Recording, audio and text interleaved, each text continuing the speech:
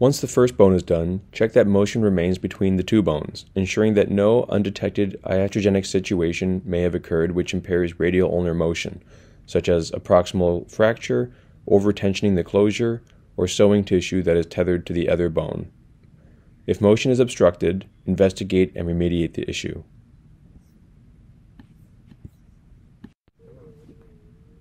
Now, instrument and prepare the other bone, in this case the ulna, using the same principles as the first bone. Remember to take cultures from the intermedullary canal of the second bone, as there may be a different bacterial environment in the different canal. Again, be careful while reaming to avoid injury and to avoid over-reaming. Be gentle when impacting the implant. Perform the purse string muscle closure using the same principles as the first bone.